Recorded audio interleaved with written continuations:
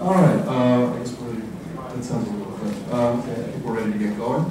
Hello, everybody. Welcome to the 167th monthly meeting of the New York Linux Users Group. Tonight, we are going to be hearing from Hans-Christoph Steiner and Azzarello about a very exciting mobile project called the Guardian project. The blurb from the meetup page today is as follows. I think it's really interesting. While smartphones have been heralded as the coming of the next generation of communications and collaboration, they are a step backwards when it comes to personal security, anonymity, and privacy.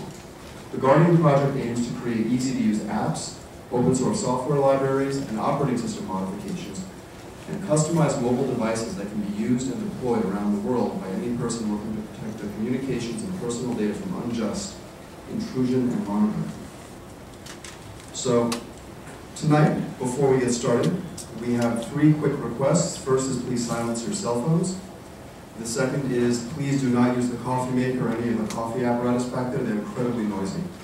And the third is if you have a question, feel free to ask, raise your hands while our presenters are speaking, but I'm going to come over with the mic and make it so that hopefully everyone can hear you. We'd also like to quickly thank Google for graciously allowing us to use this great space. I'd like to thank our other sponsors, IBM, Canonical, Brandor Group, and O'Reilly Media for their continued support. In addition, NYLUG would not be able to function without our many volunteers who have contributed greatly over the years. After the meeting, we encourage folks to join us for more talks and drinks at McKenna's Pub at 250 West 14th Street. We'll have a couple of groups heading over, so don't worry, you have to run out. We'll make sure everyone gets there who wants to go. We have a reservation in the back area. The radio will be a little lower, so we'll have an environment for talking and catching up. A few quick announcements. First, next month we will be hearing from Paul Chisano about functional programming with Scala. And please check out meetup.com for more information and to register. Our next workshop will be on Tuesday, April 23rd, right? Please find Rob Mendez, David Bristow, or James Meldrum if you have any questions about the workshops. They're here, there, and over there. And there are little CDs to pick up if you're interested in trying one out or you haven't burned one recently and you were thinking of experimenting. Please check out the back table. Does anyone have any additional announcements? No? All right. Well, please welcome our presenters, Hans-Christoph Steiner and Azzarello. Come on, guys.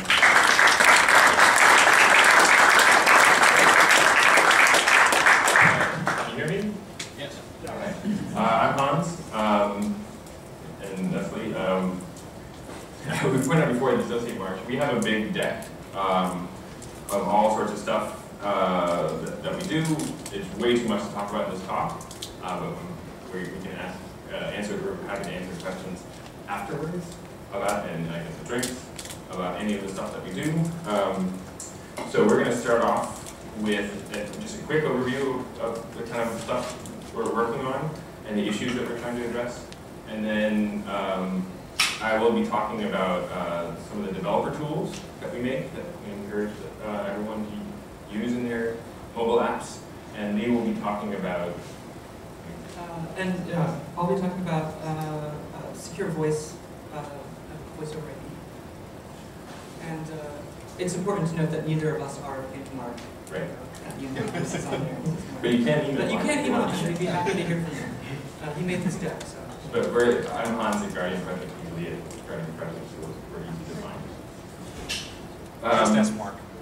Just ask Mark, yes, he knows where to find us. So what Guardian Project is, we are basically structured as a free software project. And all the software that we write is free, and our process is as much in the open as possible. We have a kind of a continuum of contributors to a handful of us who are basically full-time, to people all over, contributing patches, bug reports, testing, documentation, all of that.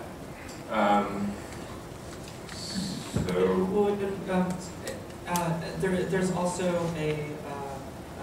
there's a core team, and the core team of which Hans and I are a part has specific individual projects that we're working on, and we try to be as transparent with our funding sources as possible as well. That obviously requires some collaboration on both sides. So a lot of the core team has a specific kind of project-based timelines that we're working. We're building the Guardian tools as a larger open source project with these specific kind of arrangements. Right. Yeah. So we're funded everything from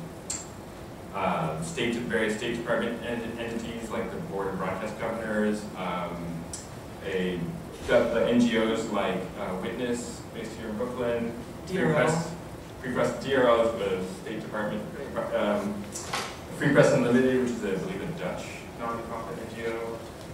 We've actually gotten money from Google, which actually was really important for getting us started. They just pretty much wrote us a check and said, go work. Okay. And then I think pretty much all of our funders are now public, but sometimes because of the process of getting grants and things like that, contracts, we can't be public about the process until it's done. So we try and push that as much as possible, but it's not always possible. So now, what we're addressing. A lot of people use mobile phones everywhere. And it's interesting from, particularly from a free software perspective, because Android is Linux, and you can run Linux on Android, or you can do all sorts of cool stuff. The larger international open source community is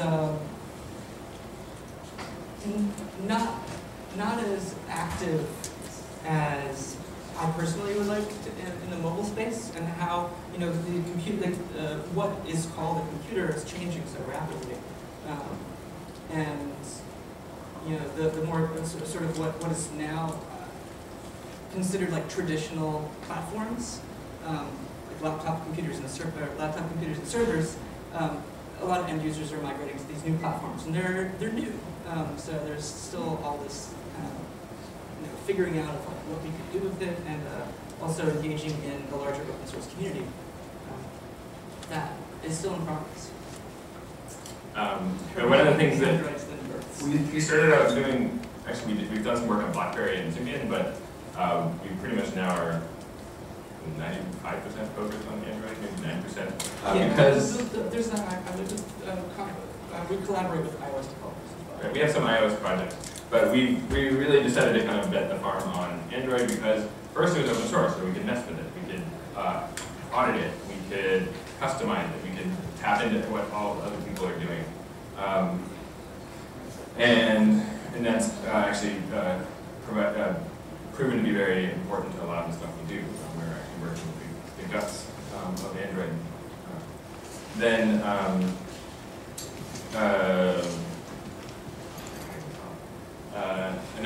The other key part of Android is that it's running on so many devices. So iOS is very nice, but it still remains relatively expensive. And there is not really this big drive to spread wide adoption. Apple's strategy is they're going to take the high end of the market. And so we really want to provide tools that anyone all over the world can use.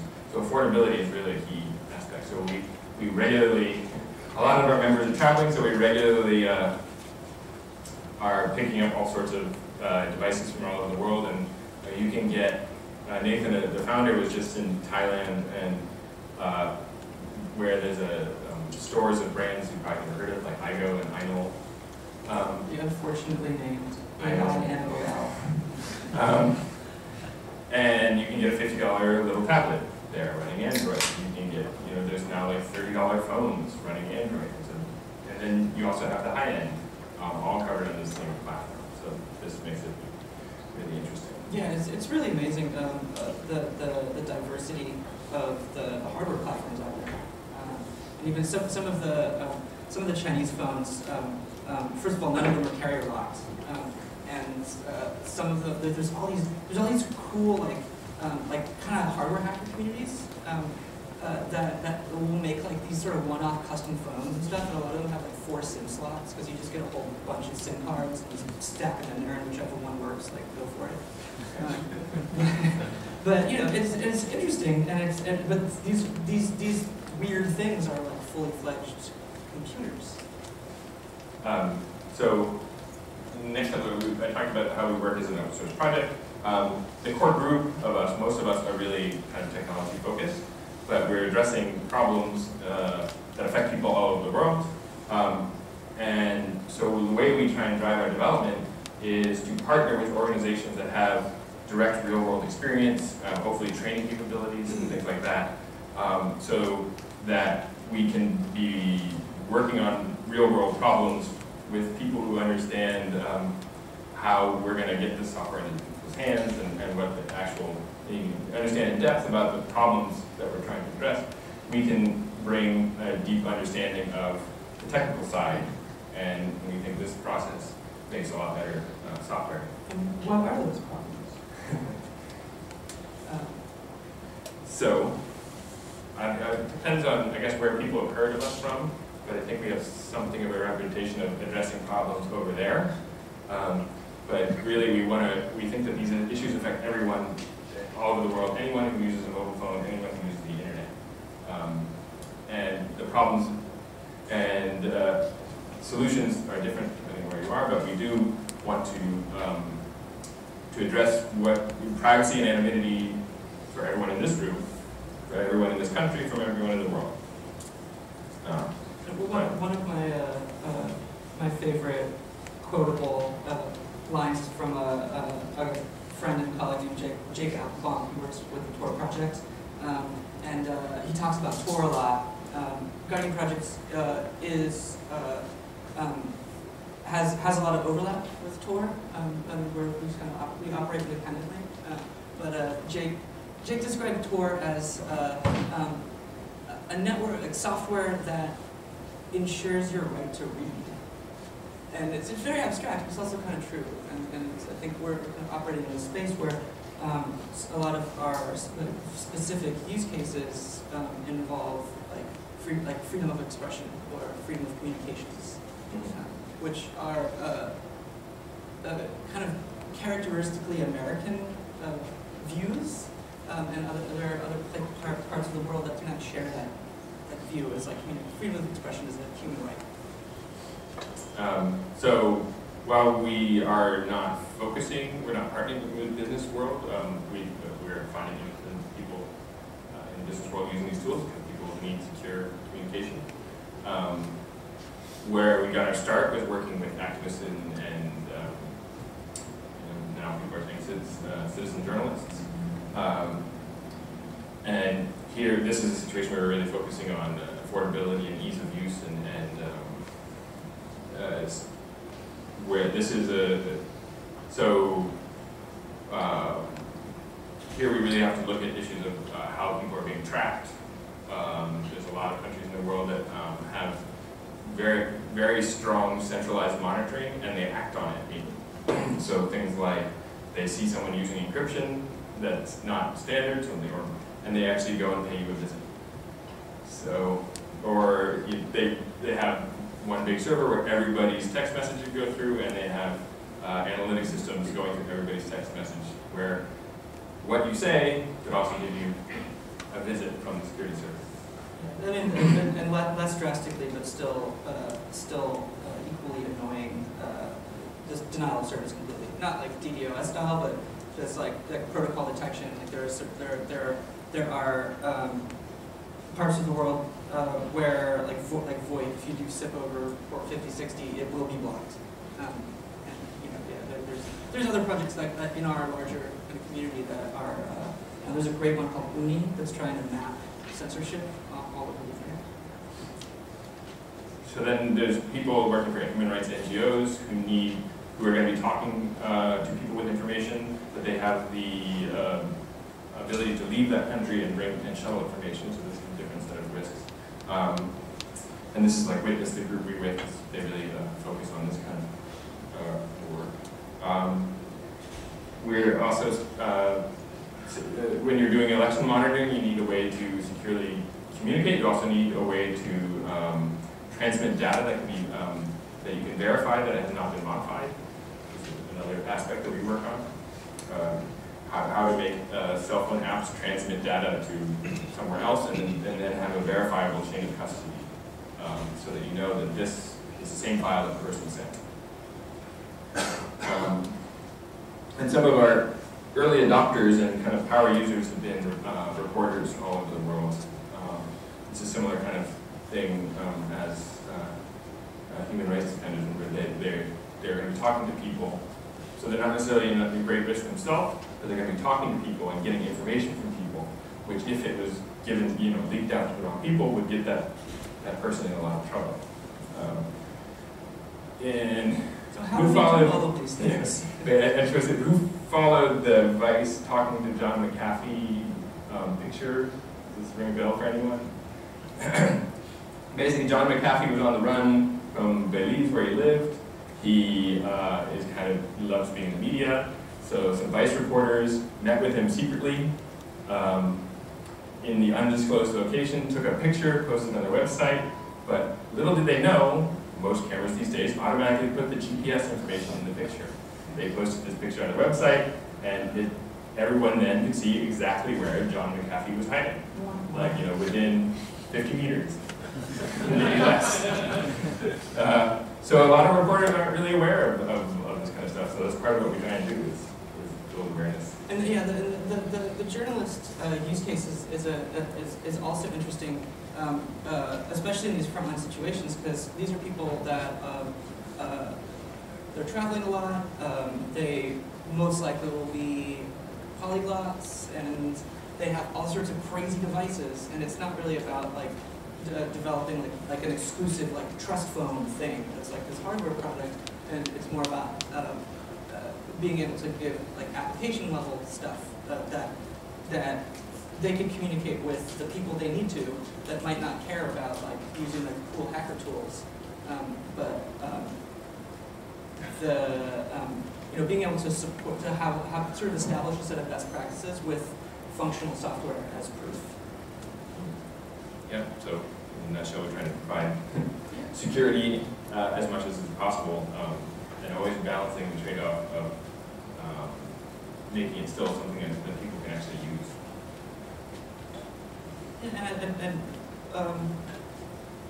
On the mobile level in general, it's mobile phones or smartphones or whatever, computer handsets. I don't know what to call them anymore, but they get a bad rap. There's a news article, I forget who published it, but it was a couple weeks ago. It was here's the reason why your mobile phone is better at identifying you than your fingerprint. So it's kind of there's a lot of panic in the space of mobile phones. OMG, but our approach is that we're making these platform agnostic tools that they're not solving these giant big picture problems, but they're taking on these smaller problems and starting the momentum of a larger discussion, which is mobile phone security through the open source community and the hacker community and human rights and journalists. That discussion is happening, and it's not just, oh no, panic. We're well, when you're done panicking, you could use GTalk security in your path, for example. Right, so it's gonna. Sorry, we're gonna flip through the slides because we totally practice. So to start with, just some of the tools that we actually I'm gonna go through this pretty quickly, but we got to start, and it's kind of one of our core bits is Torbot. This provides Tor anonymity services on your phone. It's in the App Store. You can all download it now. It's free, and it allows you to use any kind of internet service without anyone in the middle to be able to tell what you're using. So it anonymizes what you're doing to your phone to anyone who can view the network. And it was Orbot was the first Tor client for I think any mobile computer And it has this kind of, well, actually what it's become better known for these days, the structure of it actually makes it a really good circumvention tool. So when people try and, like the Great Wall, Firewall of China is a great example, they're trying to actively block all sorts of things, anything from the New York Times, various Google services. But Orbot, because it's this like it's basically like a chain of VPNs, it actually works pretty well at getting around a lot of this kind of centralized blocking. Fortunately, China is really good at tracking stuff, so it's hard to use Tor in China. But other places it works. It also has a cool side effect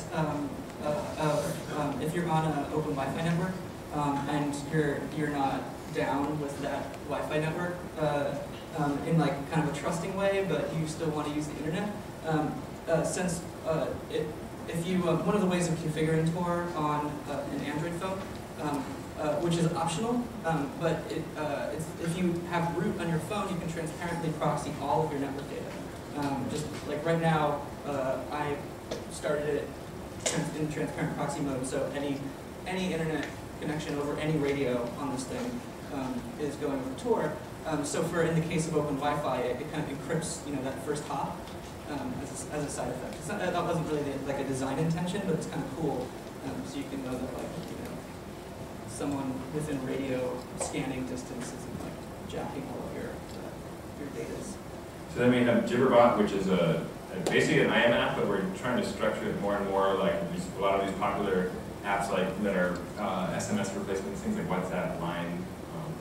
There's so many. Yeah. Snapchat. The difference with this one is that it has end-to-end encryption. It can use Tor, so that you don't have to trust the server in the middle because you are encrypting in the client, and only the other side of the conversation can decrypt it. So no one in the middle can read your messages. You don't have to trust the server in that sense. And then the other side is using Tor, so someone can't tell that if they're monitoring the network, they can't tell whether you're using IM or web traffic or whatever. Yeah, like right now, it's the browser I'm running on my phone thinks my IP address appears to be some IP address which is not here. And that's because the Tor network has this giant infrastructure of proxies and relays, and it's one way. So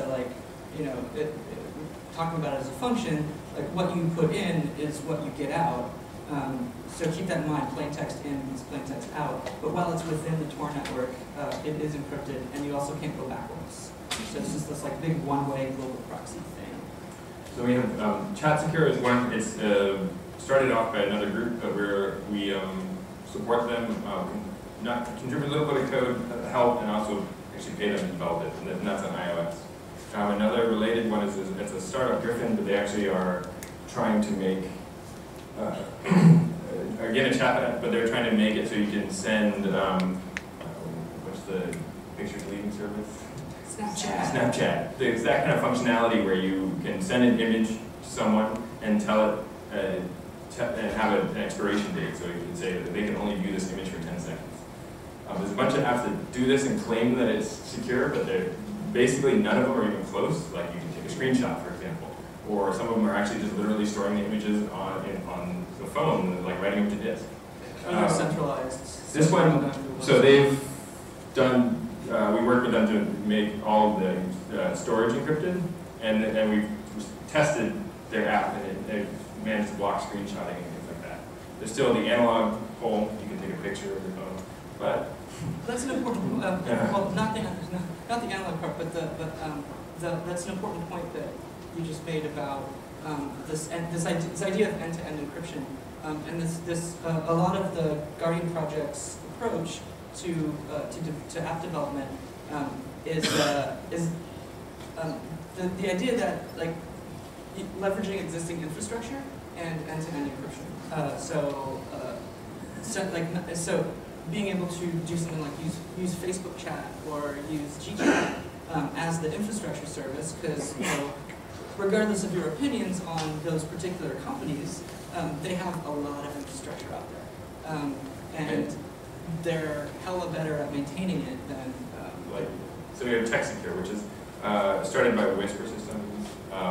it's now, we were involved in the effort to get it open source. It's now open source, and we've been contributing to it and getting it translated. And it is end-to-end encrypted text messaging.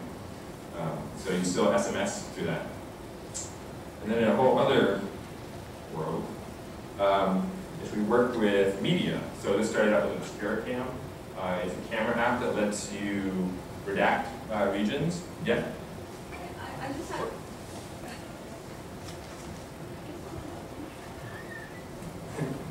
Let's see this. Hi, I just had a couple of questions before I jumped in. So you have a whole bunch of apps, but how many of them require root access? I mean, so do you have to have your phone rooted, and is that in 0. So you don't... Not 0, but basically most of it doesn't. So like Orbot doesn't, Jibberbot doesn't, ObscuraCam doesn't, TextSecure doesn't, TextSecure doesn't. But if you want to kind of like wrap or proxy for network traffic, you don't...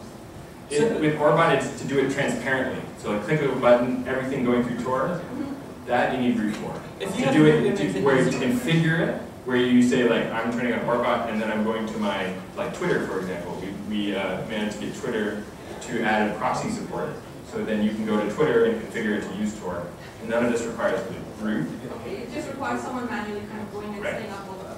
So if you have root, it's like one click, everything goes through Tor. If you don't have root, you have to manually set up. The other thing is like, have you guys actually done studies on what the latency overheads are when you kind of start doing this? I kind of see it as an interceptor, right? It's sitting in the middle of a lot of things, and you become a bottleneck. Meaning Tor? Or no, in all of these, like you are actually trying to be a secure layer on a phone for many applications, right? Or am I not understanding this correctly? Maybe, I mean, Tor tries to work for, it just, tries to act on the network level. But something like Jibberbot, ObscuraCam, these are all just like applications that do one specific thing. Oh, so their applications don't run. They're not trying to enhance an existing application on the phone. Right. So we do both. Right now I'm just talking about user apps, and we also then have developer libraries which we encourage people to include in their apps. Okay, thanks. And one which I'll briefly mention because it's right at the topic, which is we have the NetCipher library. One of the things it does, it makes it really easy to use Tor in your app without having to do the manual configuration, without root as well. What's that called again? That's NetCipher. NetCipher. Which I'll be talking about. So then, ObscuraCam allows you to take pictures, redact regions. It uses the built-in face detection. So faces, we are guessing that faces are the most likely thing that people are going to redact. It also strips all the metadata for you. And so then you have this version, it makes it very easy to post a version of an image that you have less privacy concerns about, or at least have some control.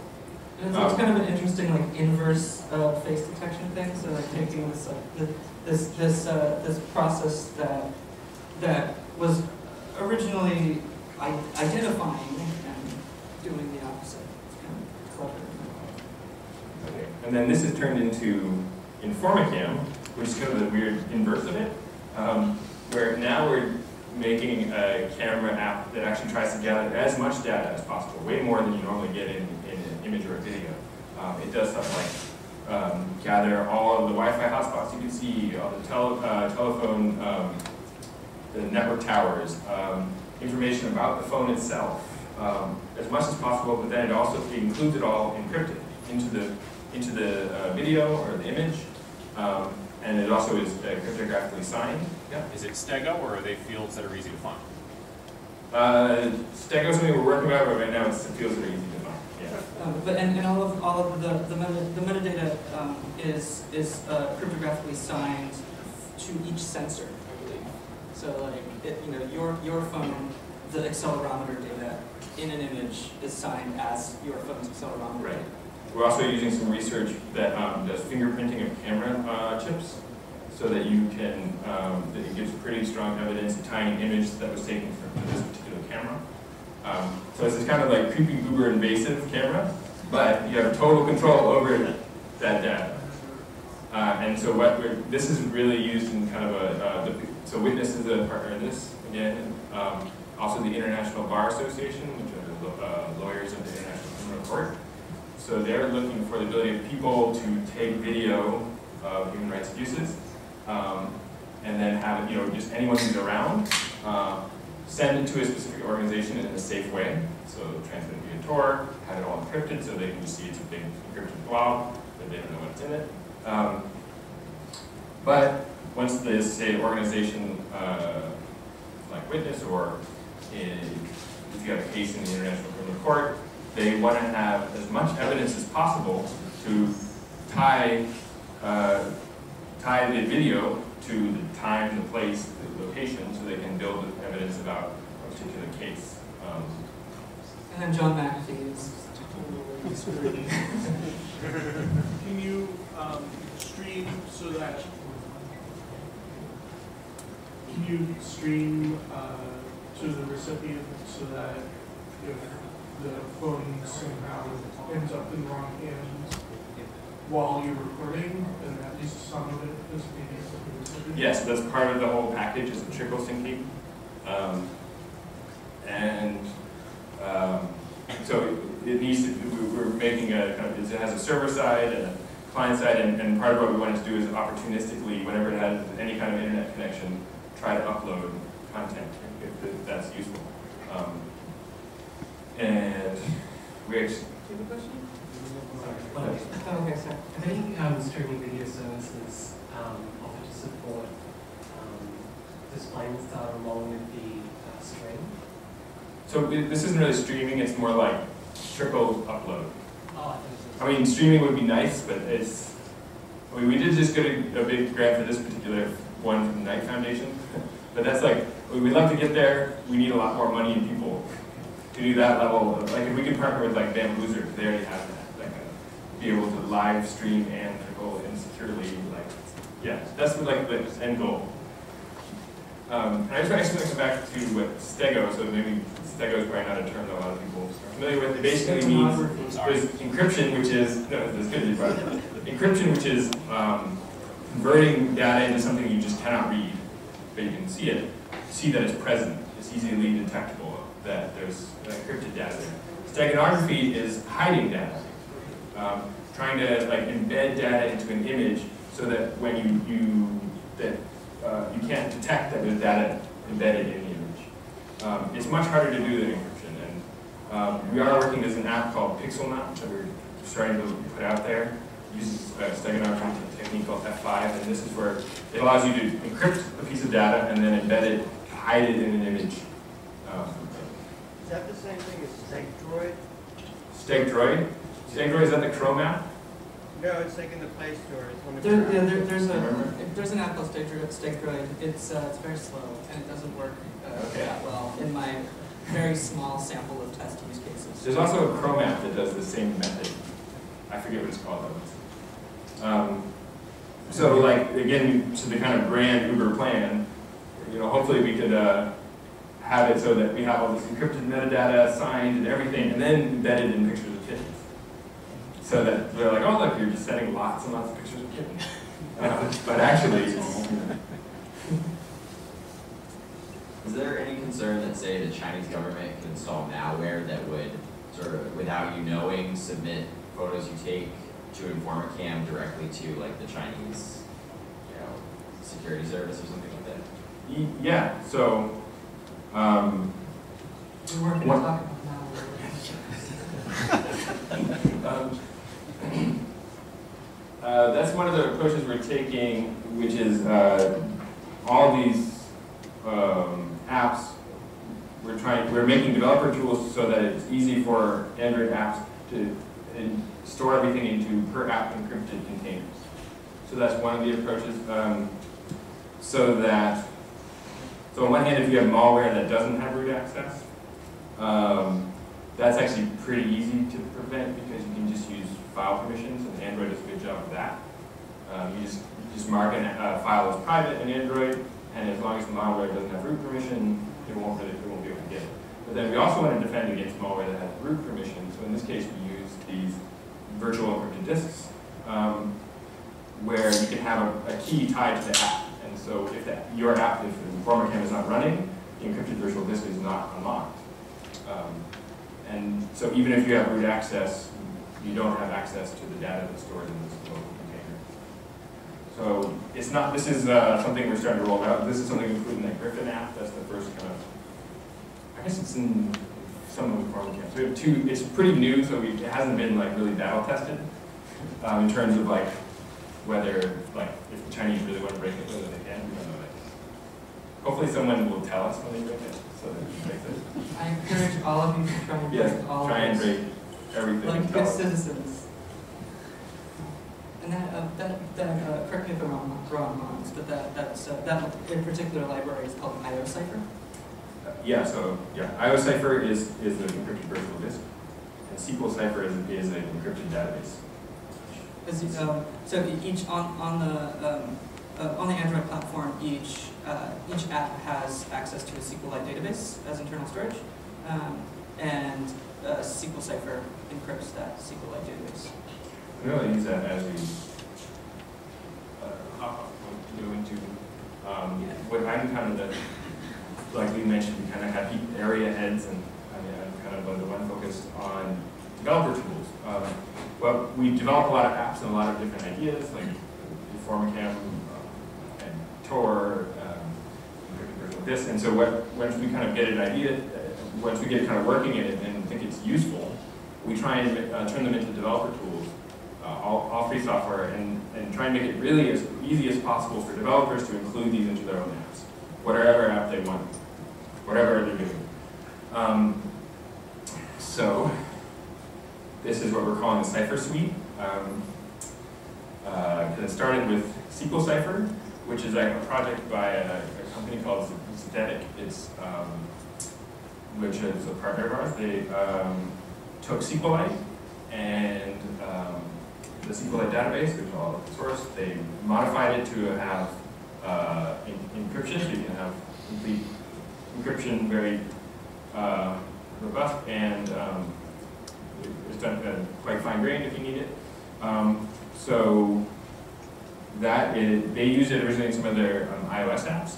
So then we said, well, this is really useful. But in order for people to include it in Android apps, they're going to have to learn a whole new way of working with the database and all this custom code. So we were just thinking about this is really, no one's really going to do this because it's so hard to do. So we were thinking about, well, how can we make this easier for developers? Like, what's the easiest way? Well, any Android developer is pretty used to the data. There's already an Android SQLite database API. So we said, well, why don't we just take that API, and we actually just took the whole Android code, because Android is based on SQLite as well. We ripped that out and turned it into a framework so that the only real difference between the regular Android database API and the SQLCipher for Android API is that you have to give it a key to open the password, and you can change the password. It's the same code. So at this point, what we've seen, people, if you have your app already built on the Android database API, just take our library, plug it in yours, change the import statement. So you just say, instead of importing Android.database, you're importing, what is it? I forget what it is, net.SQLCipher. You just something. you hit tab, hit dot, and hit tab. Right. Oh yeah, you just delete the imports, hit the button in Eclipse, and choose the right one. And then some small modifications. So this has worked out pretty well. We actually haven't done a good job of tracking who's using it.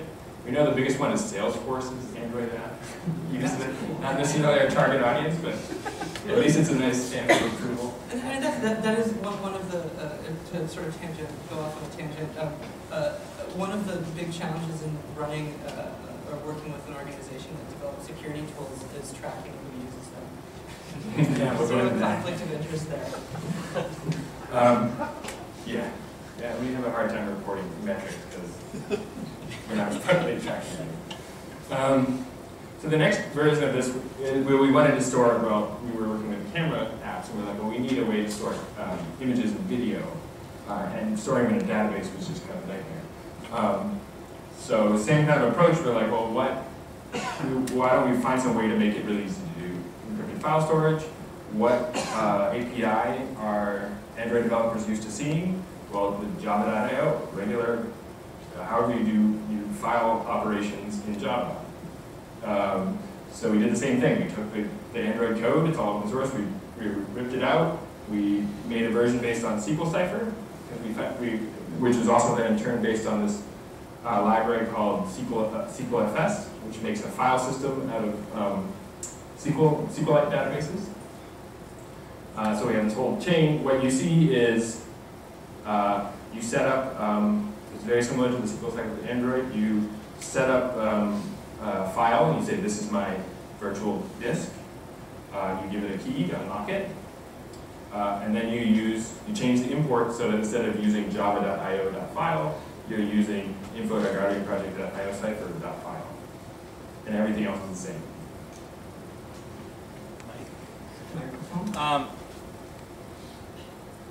In any case, it seems like there's a lot of keys, and sounds like there might be even a per app key that needs to get used for each one of these security-enabled apps. So what's your key management strategy for all of this? Because it just seems like it's going to be a nightmare for a user to keep track of. Yeah, that's definitely, it's been a hard problem, and luckily we're working on it right now. And we actually have something that's alpha but ready for people to try, called Cacheword. So it's an Android password caching service that's meant to tie into all these things.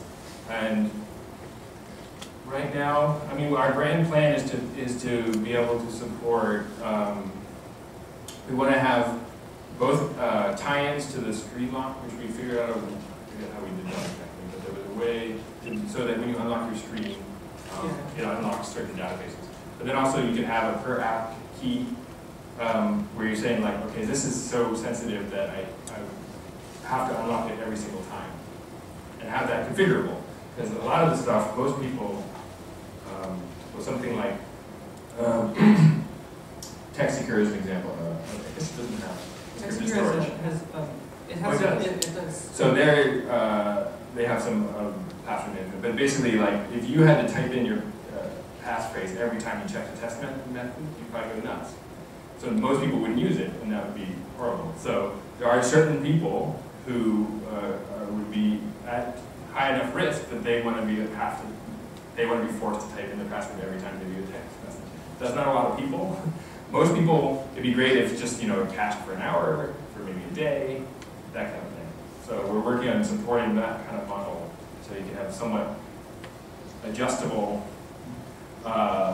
levels of security, so that it doesn't just become a pain in the ass and no one uses it.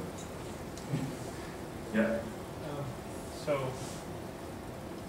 I was curious with that, is there an option to explicitly just forget everything? Say you're going into some sketchy area and I want to delete all of these tabs things now. Pull the battery.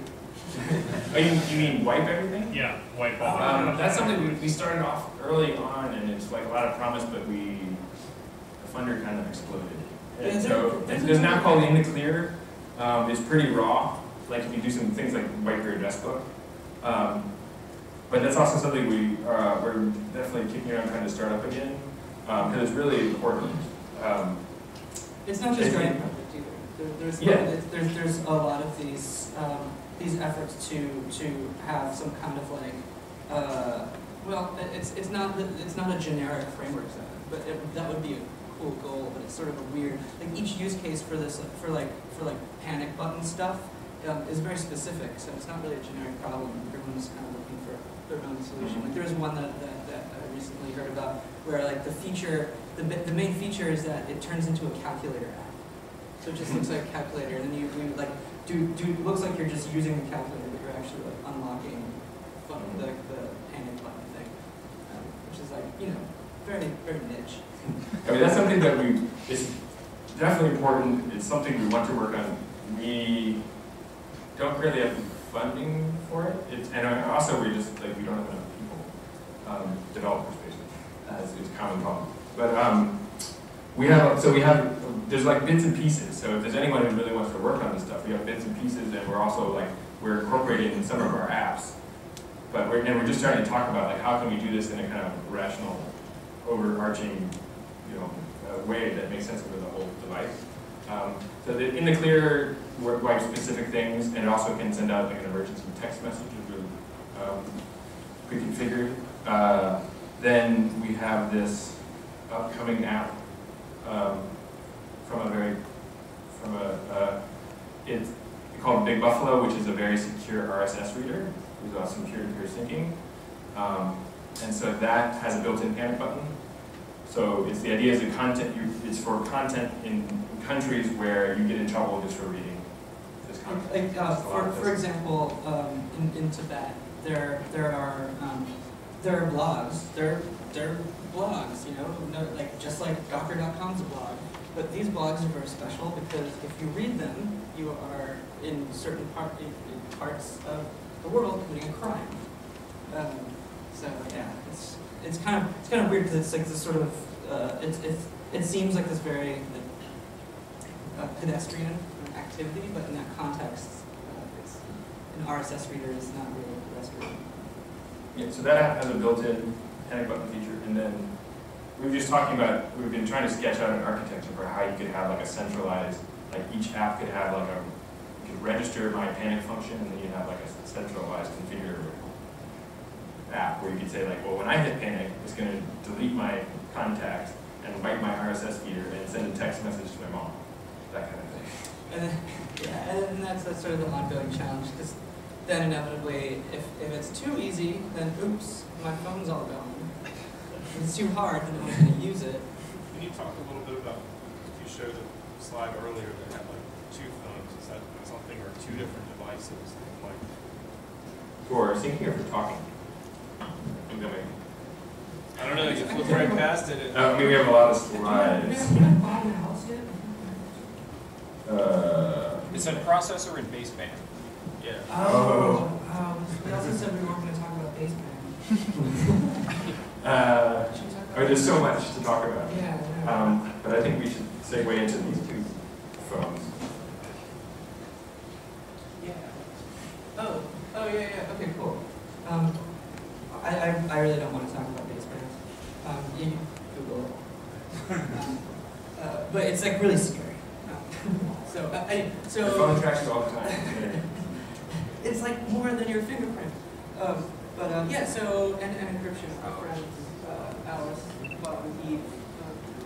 What the project that I'm working on specifically is called the Open Secure Telephony Network, or OSTN, and then OSTEL is a public testbed that was an R&D project at its origin to prove that using existing open source software, making peer-to-peer secure phone calls on mobile handsets was possible. And it turns out that it is. Also turns out that that isn't really what most users care about. Most users are looking for a Skype replacement. Skype is it doesn't have the best track record in terms of privacy, although they did release a transparency report for 2012.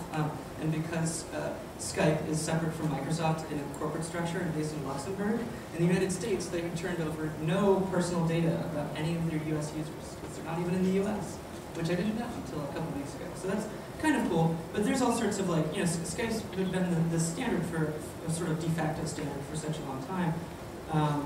There's a research project that was able to use an English dictionary and some linguistic analysis of an encrypted audio stream between two participants in Skype and get around 50% plain text recovery.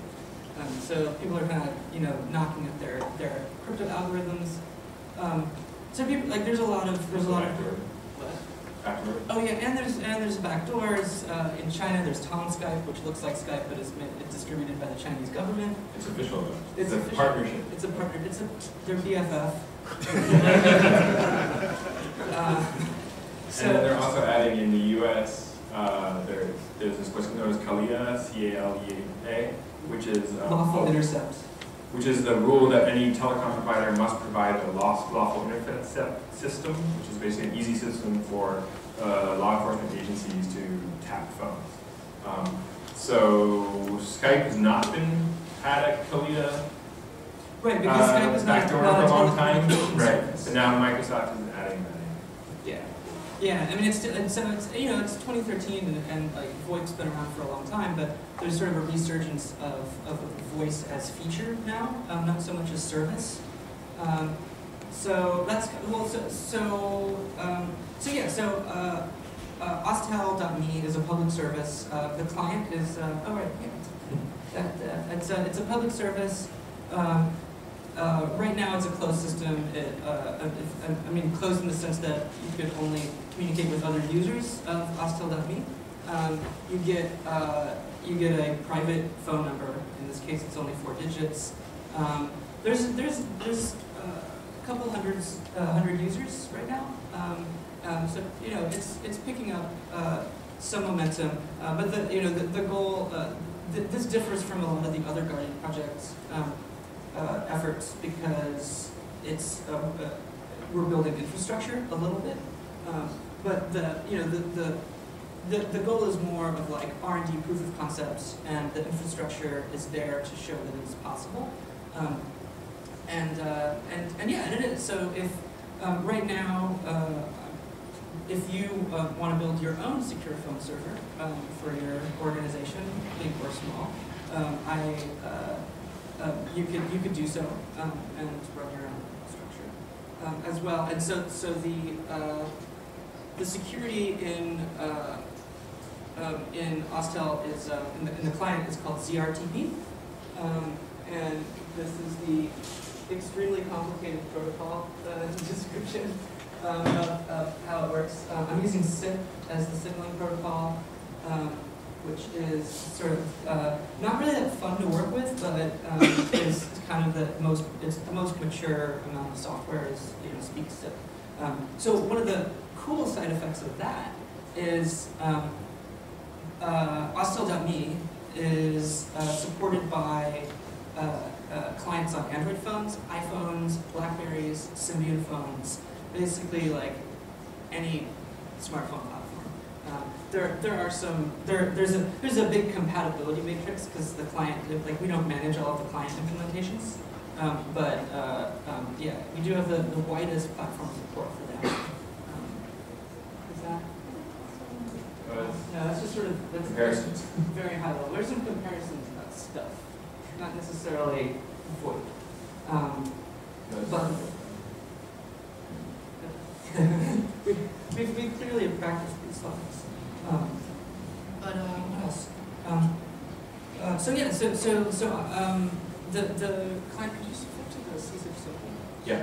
The client is it turns out there was an existing open source application called SQLCipher simple, which has a fairly good developer community and really like one maintainer who's the most active, and it's pretty cool. So I started looking into that, and now in the latest release in the Play Store of SQLCipher simple, there is all the security features are there, and there's a wizard that's sort of circled down there with a little Guardian Project logo called OSTN. And if you use that wizard, you just have to you do have to sign up for an account on another computer. This is in progress to make this easier. You'll get a username and password, or a phone number and password, plug it into that wizard, and anyone else in the system that you call, you get the first try. If they're also using SQLCipher simple, you get this little, it's called SAS, short authentication string, and it uses what's called opportunistic encryption, in that before the SAS is confirmed, the audio is in the clear, you can talk to each other. Ideally, like the theory being that since you can talk to each other, you can transmit that SAS by saying like CIEH. Yeah, Mike's clash. We were gonna do it live. Yeah, we're having some technical difficulties, but essentially you would just like You want to call me and I I'll just fake it. We'll fake it. Okay. Yes. Yeah. So It's just to see what the right. So yeah. user interaction is, because it's a little odd, but then you get to do it. It's a little odd. So I'm calling Hans, it's going ring, ring, ring. And I go, oh, it's Lee. Hi, Lee.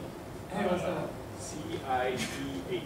And then I'm like, CIEH. All right, cool. Now we're And then you click OK, and it caches that string.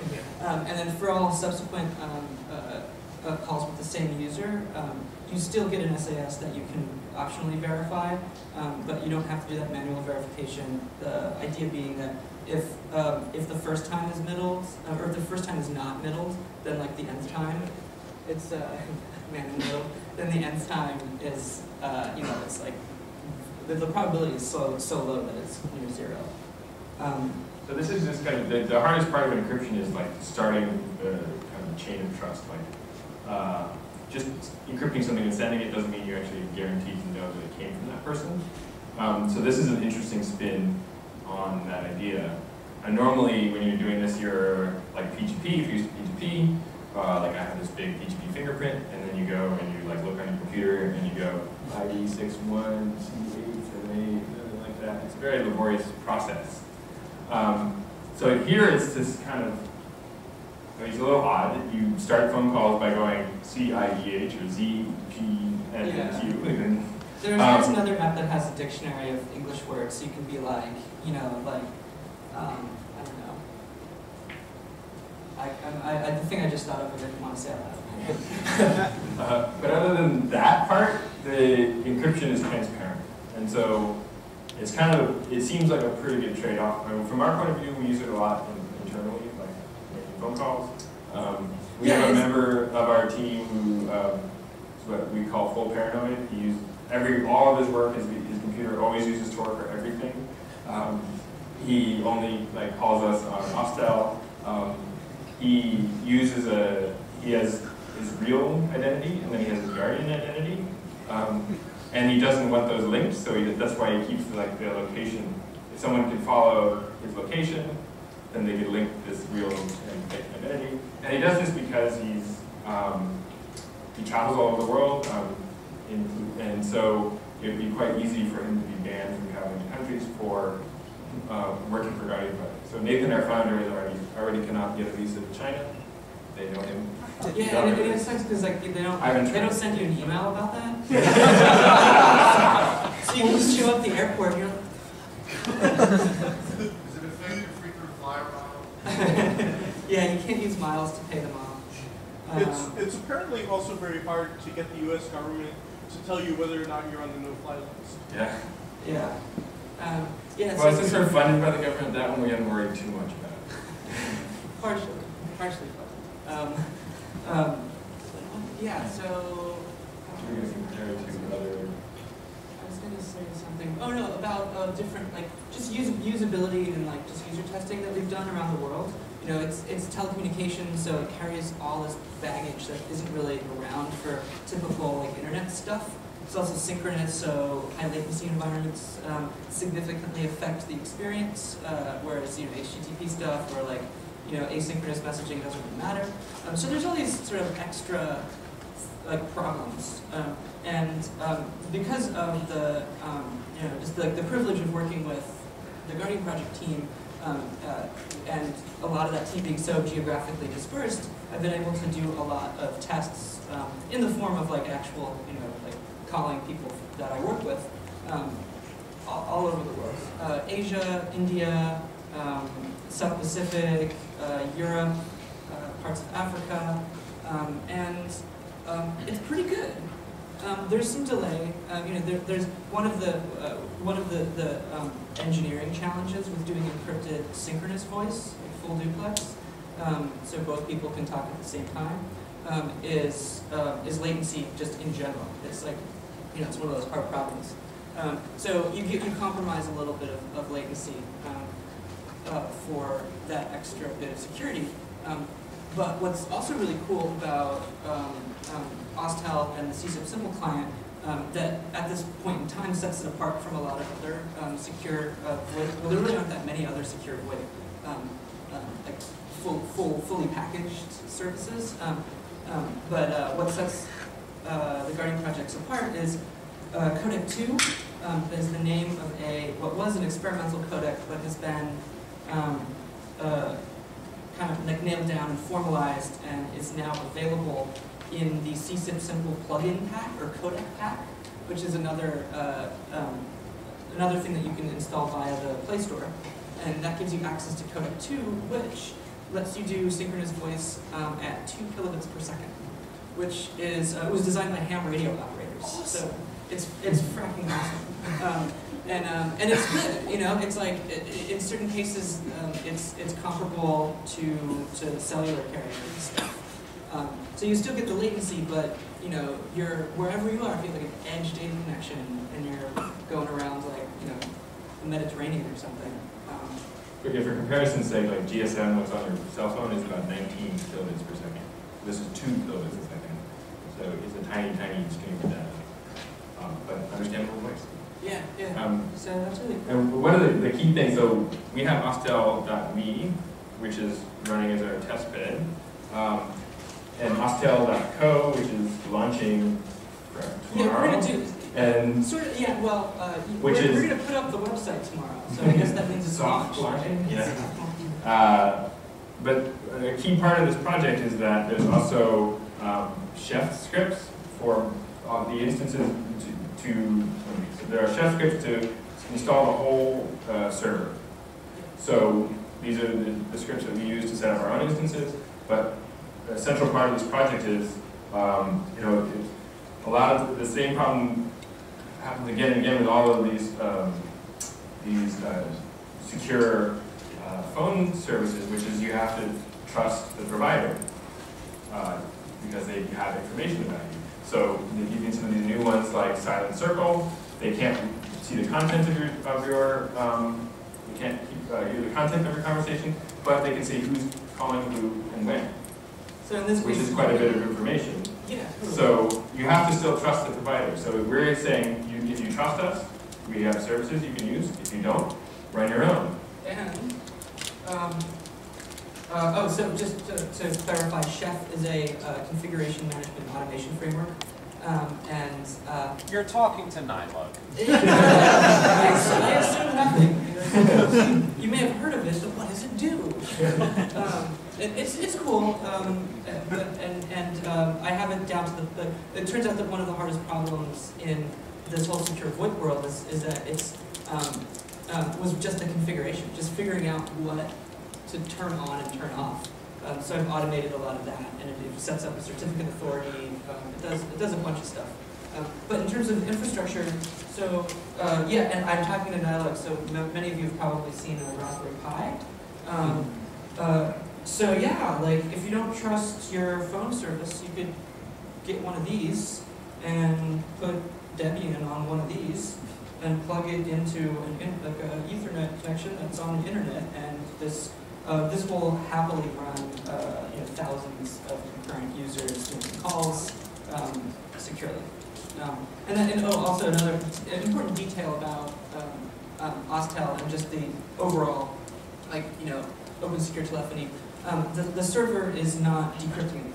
The server is there almost exclusively, mostly to handle networking problems. So it's proxying voice, all the bits. Peer-to-peer voice is a really hard thing to do on the internet because everyone's behind an app. So that's why there's one of the reasons of the server. Also user registration. Doing peer-to-peer decentralized user registration is a problem that I don't think anyone in the world has solved. But yeah, and also what's that? There's this hosting company that will. There's one in Austria and Netherlands, I think. Yeah, so you put whatever you want in this SD card, like the whole OS, and make sure that it boots up with all the services you want running. Ship it to these dudes, or either ship in Austria, or ship them the whole Raspberry Pi. If not, if you don't have a Raspberry Pi, it doesn't even matter. Like they'll sell you one, and they will host whatever is on this SD card for free. Your IP address and your Raspberry Pi on the internet. And they give you some option for free. Do you send the TV? No. I don't think they're that cool. They don't want to hire people, so you have to mail something they can plug right in and be done with it. I think their tech support is they'll mail it back to you. You should check, figure out what like a normal upstream bandwidth is and the size of your image, and then compare that to like international shipping time and see which one is faster. And that's a good point, hopping on point for one last piece, which I haven't really talked about yet, which is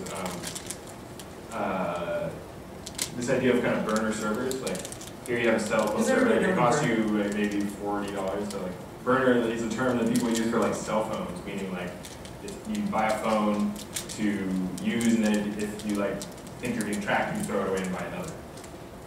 So we're into the idea of burner server.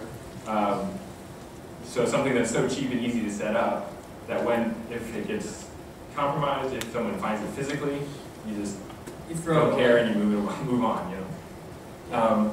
And so our Pi is one interesting way to do that, and we're also looking at putting Debian on Android devices. So Android is the Linux kernel. Debian runs wonderfully with the Linux kernel. So we have an app called Little Debbie, which is meant to make it really easy to install Debian on an Android phone. There's a bunch of other ones out in there's I think about 4 in the Google Play Store. I was a little slow to get mine in. It's been around for a while, but I just finally put it in the Play Store so you can get it there. The difference between them is this one, Little Debbie, is quite focused on it's running it in a cheroot. It uses Bootstrap to build up a cheroot. It's also, as far as I know, it's the only one that actually uses the whole, it has a whole chain of verification and trust. So it includes the Debian keys in the app. The app itself is signed by us, so you have a chain of trust there via the Google Play Store. Then as Little Debbie's installing Debian, it already has the Debian keys, so it can verify all the packages that it's downloading. And as it's installing, using this is just the standard Debian way of verifying packages. And then I just recently added, it's a little raw, but the ability, it will generate a hash of your Debian image and then check it every time it boots. So we want to make it so that we have a whole trusted chain of authority back to Debian, and you know that the packages that you're getting are unmodified from Debian, and the whole install you're getting is trusted. So that's as far as I know, the other ones, the other installers in the App Store are not doing this. And the other difference, from my experience, is that you launch the app, click the install button, and then you choose whether you want. Right now it's only Debian, but you have to add Ubuntu. So you launch it, and then you just choose whether you want stable, old stable, testing, or unstable. You choose the size of the image and the mirror. You hit install, and you'll have a working Debian true on your phone. So I try to make it just, or you don't even have to configure. You just take the default config, hit install. So you hit 3 twice, launch the app, hit install, hit the install on the configuration screen, and you have Debian running Android. And if not, it's a bug. It's on GitHub, you can talk to him. Yeah, or fix it, it's on a good patch. And more about on burner servers, which is like so cool. We don't have any slides for them because it's happening like right now. And in addition to our Pis, there's all these consumer devices that are around $50 to $60 that are they look like USB keys, but they're fully functional Android or computers running Android. One end is a USB port, the other end is an HDMI port, and that's it. And they're kind of in this. They have Wi-Fi. They have Wi-Fi, yeah. One of the use cases is like home media stuff. So it's on this. They're trying, like the companies that are distributing them are trying to figure out like what the hell we're going to do with these things. But like so they're running Android with Little Debbie. You can put Debian on it. It will connect to the internet and just sort of sit there. It looks like a USB key, so you could run any network service you want and throw it away if shit gets real. I guess I should. Have people here heard of Tor hidden services? This is a key aspect of this. Okay, so I'll just quickly. So Tor, the anonymizing service, has this wonderful feature, which is that you can make what's called a hidden service, which basically gives you this domain name that's fixed, but it's mapped through the Tor space, so it doesn't matter where your computer actually is, as long as it has internet connection and it's running Tor. That domain name will always map to your server, and it will do it anonymously. So that's where this is a key aspect of the burner server, because let's say you take this little Wi-Fi dongle thing and you just find a place where you can plug it in and it has open Wi-Fi, like on the edge of some building, like in a lamppost, and take New York examples, right next to Google Open Wi-Fi. And that you'll have an onion address, which is some large, so like what, 30 characters of hex and then .onion. And wherever that little box is plugged in, it'll always have that same onion address, so that you get in effect a domain name. It's totally crazy, and it's really easy to do to set up a Tor-based service. I did it as an exercise just with a web server, and it's crazy because like even if you're so if you have root on the server that's running the hidden service, like there's no web server listening on port 80, like from the outside, but it's like serving web pages. It's awesome. Yeah. I think that kind of covers our. Yeah. So yeah. Questions? We have a little slide about nuclear. Oh, we talked about that. But yeah, but we just there's a slide. There's a slide too. And then there's. I don't think it's not in the App Store, but it's on GitHub. These are not canine models, pretty good, right? Your PGP email. Yeah, if anybody likes PGP email, which is like like for its ease of use, then there's a client called Canine Mail. We're also working on or have ported GPG to Android.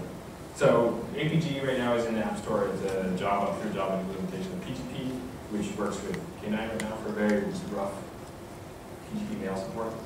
We have ported GNU-PG, the standard one is in, we ported it to Android, and now we're working on actually making it into an app. Right now you can run it in the command line in the Android. If you want to do that. How soon do you think that'll be ready? Well, right now you can run the commands on the command line. So if you want to do that. On your little keyboard. It's like an app. So your app can call the command line binaries, yeah. And it handles the password for you. I started, I was like, oh, it'll be easy a long time ago. I'll do it in like 2 months. And then it was like, oh my God, it is not. GPG, if anyone's looked at it, it's very complicated. Like the whole, it's like many different sets of things, like things talking to each other, crazy protocols. Question all the way in the back. I'm just curious. I mean, like, so we're seeing like proliferation of like all these cheap ARM and MIPS devices, and Raspberry Pi, plug stuff. Yeah. Your voice isn't loud enough. Said that. But if you look at the proliferation, I mean, it's the ARM boards, the BeagleBones, the Raspberry Pis, it's MIPS boards, and so on. And it's great in many ways. And then obviously expanding like the Tor network, for instance, there's more relays and more nodes in a public anonymity network, with Orbot and Onion browser and so whatever the iOS one. Onion browser? Yeah, iOS. But it's all great and all, but it's really, I mean, and I'm all for part of it in a small way, but it's a proliferation really quantity-wise. And I feel like, where are we going to be in 5 years with this stuff? I mean, what can we see? I mean, right now it's like tit for tat in an arms race. Like, country X blocks this port, so Tor goes, oh, let's act like we're Skype. I mean, we're seeing this little tit for tat in the arms race right now when it comes to circumvention and so on. Where are we in 2 years? Where do you guys speculatively think we're going to be in 2 years or 3 years on this? Okay, so Tor, it's a hard question because it really depends on where you are. Tor in the US works great. Like, you can use it all over the place. And I think it's going to be relatively effective at anonymizing your traffic. In the US, we don't really think about the government blocking. The government monitors, it doesn't block. China does a lot of monitoring, and they're very, very good at blocking. So right now, it's for a while, Tor was winning, and you could get out to the internet using Tor in China. China has a lot of smart people who want to work on this. They're putting a lot of money into it, and so they have 7 connections to the internet, each one that all go through massive systems. And so they are really like the bleeding edge of this stuff. And then you have something like Iran, or maybe some of the recent examples of like Egypt. If a country, or Syria, if a country is willing to turn off the internet, then you have to go other ways. we work with some like mesh networking. We're working with this group, Commotion. So I've done there's an Android app which works. Unfortunately, actually, it's Google people here maybe. Lobby for to add ad hoc support back into Android. So ad hoc Wi-Fi was never really officially been in Android. It was unofficially in Android until 4.0. And then they actually specifically removed it because I guess it was causing crashes, and they were like, we don't need to support this, why is it there? So there's some internal people here. Simon, I forget his last name. And then a guy, Lucas Dixon, a couple other people who are working on it. And it sounds like, so at this point I'm like cheerleading. It's like we have the code, we think it's great, it works. Now we just need to actually get it into Android again. And maybe, so why this is so important, ad hoc mode. One hand you can do tethering, which is nice, but ad hoc mode is what's used in mesh networking. So the big kind of widely, big large-scale mesh networking like OLSR, that's like 1,000-node networks across cities, and Vienna, Barcelona, Berlin, places like this. When all Android devices have ad hoc mode, that means all of them can mesh network, and that means you can really quickly build internet replacements. Which is super cool. So that's in the kind of the use case. What's that? That's the use case of like someone turning off the internet, but also it means you can set all of your devices to the same Wi-Fi. So you just say the one we're using is commotionwireless.net. And wherever you are, they'll talk to each other because they'll always mesh. So it means you don't have to think about changing configurations to have all your devices talk to each other over a regular IP. So there's the day-to-day nice usage. If one whether or not you have nodes can go out with the internet, then as long as you're on the mesh, you have the internet connection. And Commotion Wireless.net is another one. OLSR.org. So I just want to mention, I think we're getting close to the end of the time we have. I want to know if you prefer to keep going with questions, and go that way, or if there's a conclusion you want to go to. However you want. I just want to help give the direction the last 15, 20 minutes probably before we wrap. I can say it real quick and then take more questions. I kind of wanted to talk about video a little bit. That's not our project. It's cool. Very cool. I mentioned it earlier. OONI. OONI, the observation of open observation of network interference. But it's to more specifically address the question of like what's going to happen in 5 years. And I think as people start globally are more sensitive to issues of censorship on the internet, more as net neutrality debates continue. One of the UNI is positioned in an interesting place because it's an open project to attempt to have a map of censorship on the entire internet and deliver facts about that via a REST API.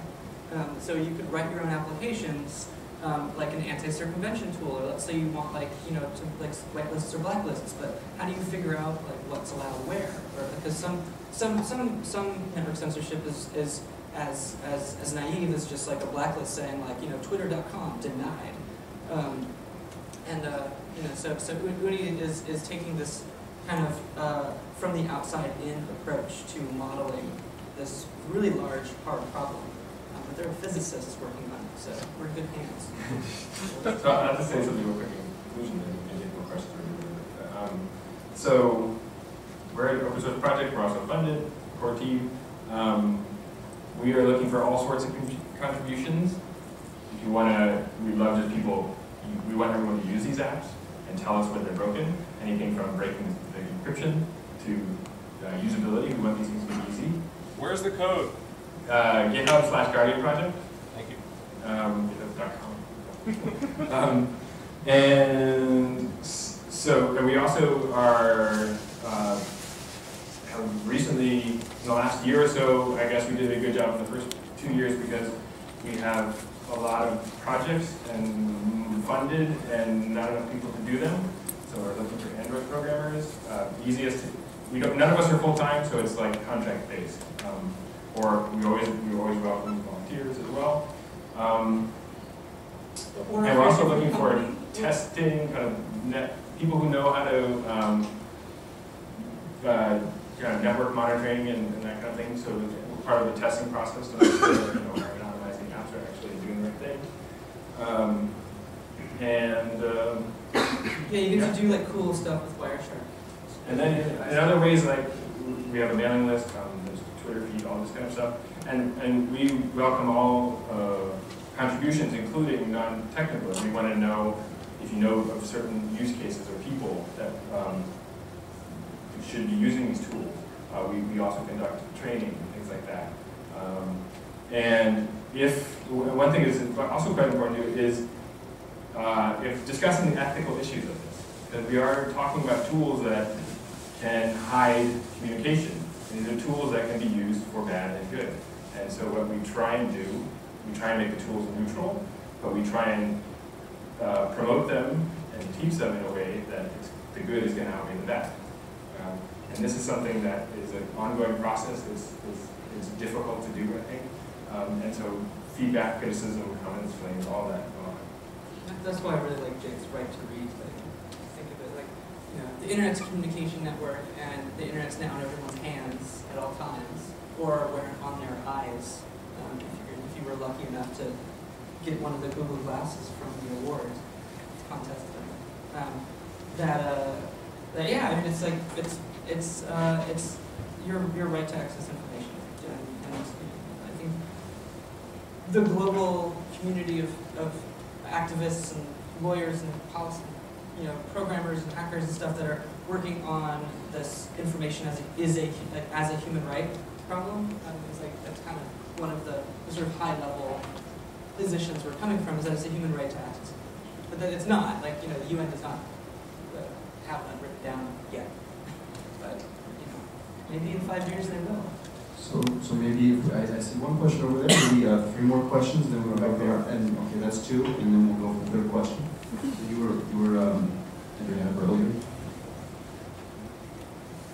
Are there any projects that deal with scrambling voice? What?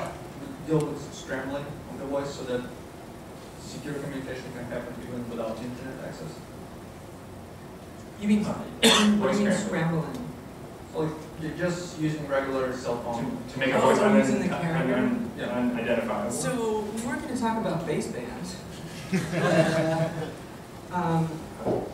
Well, because there's microphones and there's a baseband microphone. So if you're doing voice over your carrier's network, your carrier will have access to your voice, whether the userland software on the smartphone knows it or not. So yeah, I don't know. I mean, no, I'm not working on that. It's way easier to just circumvent the carrier networks for voice and just say, like, we're just using data. I'd like to know more about it because it's kind of. We have so in the voice, like the voice call scenario, like what he says, figure out in a quick minute. So when you get into voice over internet, then you can just encryption and anonymize. But where this kind of thing is actually useful and we've explored is in videos. So in the same way that you want to redact a face, we also want to be able to make it so that voices are not identifiable in a video that you're publicly posting.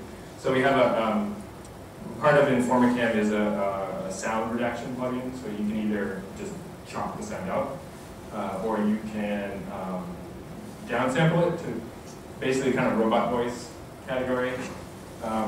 It's shaking your head.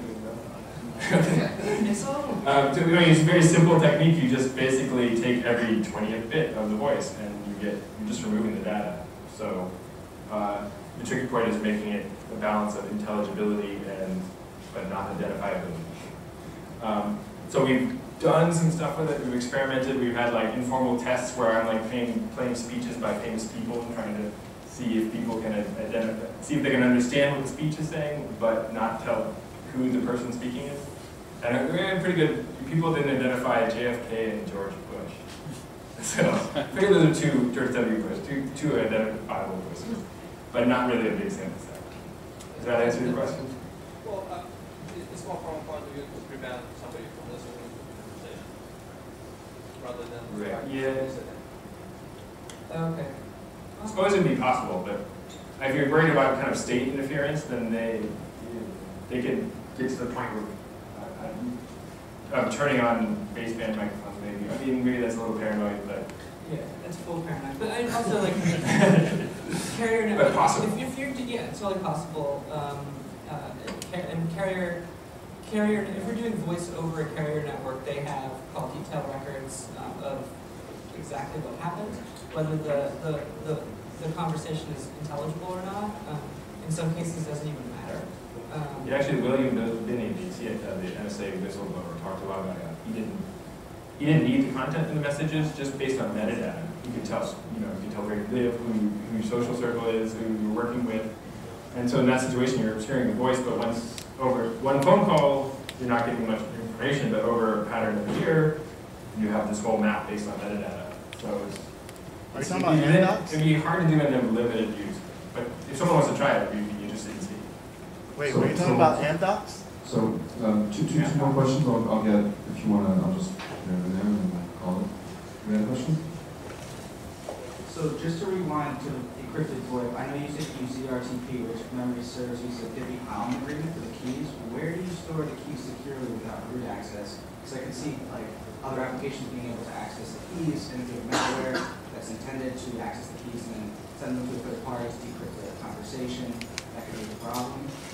So the key, yeah, you're right. The Diffie-Hellman algorithm is used for key negotiation, but that happens on first call with someone. So there aren't the keys necessarily in that the keys are negotiated the first time you talk to someone, and then they're cached. And I can't speak to any details lower than that level because I don't know them. But yeah, in terms of the caching would be the storing the keys that you're talking about. But because the identification process is so easy, first you do it by if you recognize the person's voice, and then the other is that you're reading this string to each other, and that's what the protocol is based on. Right, but someone could still man in the middle attack that, and maybe yeah, no, I don't think so. I don't know the details of the protocol, but really it's all based on reading that string. I think the question is, what happens if you make an initial call and then later your phone is compromised, and then you make a second call? So each time, if you say that for the way the protocol is designed, ZRTP, if you confirm those 4 letters, then it's not using a stored key. That's what the shared secret. I don't know the details of it. I'm not a cryptographer, but that's the key to look into. Is that ZRTP is recommended that you don't store anything, and you base the identification based on that 4-letter confirmation code. Yeah, it's kind of it's one-time pad. It's a good metaphor. And rekeying, OTR has the same issue, or not issue, but like does the same thing. Like each time you can rekey like whenever you want. Like the private keys in this sense aren't really that valuable. It's not like PGP where it's like that's the one. It's just It's kind of inverse of the way most. It's kind of nothing to do with it. It's worth you read about it. I don't know it that well, but it seems to be well vetted. One more question? Yeah, I think we have about one question right here. Question I had was about the metadata. I know you were kind of hesitant to talk about baseband, but were you referring to the same service that amdocs provides, where they use metadata to figure out who your social? No, amdocs, AMDOCS. I've never heard of it. I don't know that. Oh, okay. I mean, maybe you could explain what it is, and then we can see if we can do anything. Long story short, they're basically, you know how telephone companies provide a service for telephones? They're the ones that handle the billing for all the telephone companies in North America. So it doesn't matter if you're IBM or let's say another 3-letter organization. They pretty much can figure out who's who just by looking at the metadata, and I was wondering if you could expand on that. You're keeping all the call detail records. Oh, I see. I mean, yeah, there's tons and tons of systems like that. If you just want to talk about, like, you're curious about ways that we are being tracked. Right. Yeah. So, I mean, I don't know how widely known this is, but if you have a GSM or CDMA radio, then tell the telecom knows the location and logs the location of that very often. And they store that data for a long time, 6 months to a year. So you might think, well, do I really care that the telecom knows my location all the time? And then if you I go back to the source that I heard it from best, which is William, the NSA whistleblower, is that the content is actually not that important when you have mass amounts of metadata. So if you look at, if you just say you have mass amounts of phone locations over time, so you have many samples a day for millions of people, and they are now well-tested algorithms for mapping all this stuff together. And so you can imagine, you see this phone, it goes to a certain location sometime in the evening, stays there till sometime in the morning, does that most nights. And you have a pretty good chance that that's that person's home address. You can see phones that are in proximity of each other, and you can see the time and location of where these phones are in proximity to each other. You know the coworkers, you know the friends, and on and on and on. So the reason why this is particularly bad with cell phones is because there is a hard-coded built-in unique IP to your radio. And so they don't need to know your phone number. They don't need to know any other identification about it. They have this unique ID and they can look at location on it all the time. Wi-Fi is a little different because you don't have that unified network view. That's one part of it. So if you're using like just Wi-Fi, it's going to be a lot more different providers. It's also quite, there isn't a globally exposed unique identifier in terms of like a MAC address is what it serves at, but people on the far end see your IP address, they don't see your MAC address. There's no central authority that always sees your MAC address in Wi-Fi. And there's also most Wi-Fi hardware, you can change the MAC address to whatever you want. And if you're running Debian, you can apt install MAC changes. And every time you connect, you can get a different MAC address. So in that situation, using Wi-Fi, it's much harder to build this kind of image of it. It's much harder to get metadata over time. There's other ways that it's done it. So like in Android, there's a unique ID that they use to tie identity. And so when you're using, say, Google services, they will have this kind of map. Google will have this kind of map of every time you are logging into a Google service. Or maybe, I guess they use Google. So I mean, I go into this, yeah. So my approach has been, for a number of reasons, that I actually don't use CDMA or GSM. A lot of people say I don't have a cell phone, but I have a thing that rings and I put it to my head and you can call me on a phone number. It has voice features. Yeah. But actually, this was made a lot easier by Google because they use Google Voice for text messaging. So I do some of the tracking there. Yeah. Why don't we wrap up and do the raffle here? We have 3 book vouchers and we have 1 book up here. And you guys have your questions ready? Yes. Okay. All right. So what we're going to do is this: raise your hand. I'll come over to you with the mic, and it's easier if I can see you. If you guys want to participate, you don't have to. It's okay. But I have a back hand so that the hands I'll see are maybe right around here somewhere. So anyways, raise your hand when you know the answer, and I'll come over to the first person I see. Did I see the question? Shoot. Okay. What program is used to build the Debian install in Google Debian? You don't want to make it code then. Demonstrate? Yes. Yeah. All right. Why don't you pick your choice of things? Yes, we have a book here, or not the laptop. But it's book. Keep an eye on that Raspberry Pi. Yeah. You have to go hard. I'm gonna go hard. I don't know. So something you spoke about. All right, I'll do kind of not the hard asks. So what's the answer to this was in the slide. If you're paying attention, you could not actually really know the answer, but just to like memorize the slide.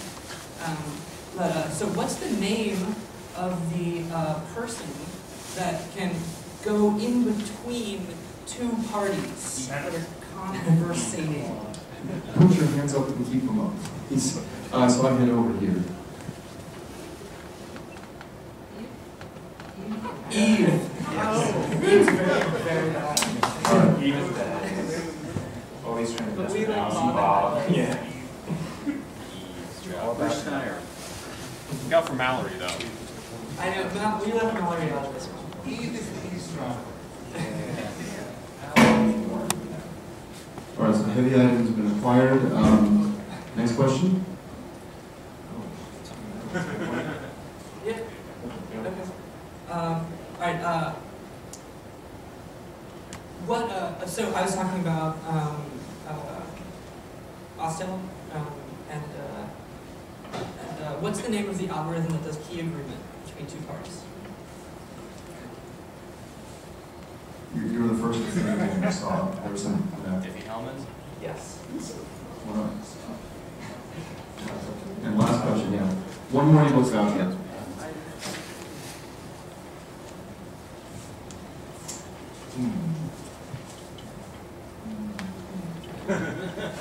Trying to come up with a hard one, yeah, it'd be good. What number are you thinking of? Who do we email? The first slide, yeah. Who receives new Yeah, photos? what Already is present? Mark's PGP fingerprint? In 100 words or less, describe homomorphic cryptography. Okay, so anyone? Homomorphic cryptography? Yeah. 100 words or less. 100 words or less? Fully homomorphic cryptography. You can perform operations on the encrypted material and still continue to receive a result at the other end. Will you accept that? Yeah. I'm not sure we should count that. It's cutting edge. There you go. It's cutting edge. I don't even think it's possible right now. It's just all theoretical. Small operation. Thank you very much, everybody. So, remember that McKenna's, because get that confused with another place. McKenna's pub over on 14th, just off of 8. We'll be leaving you guys down, so hang out a bit, and then we'll start going out in groups. Oh, wait, we got an event. Yes. We are going to be doing a open workshop hack session on the Cipher suite, so SQLCipher, IOCipher, NetCipher, on June 6th, the evening of June 6th at New York City. And if you want to secure your Android apps, come on down and it'll help you get started. Where is it again? New York City. It's on it's on Broadway, just south of Canal. It's a co-working space, and we'll be there June 6th, the evening. So probably starting at 6. And we will post more information on the website. All right. Just confirm today. Go ahead and profit.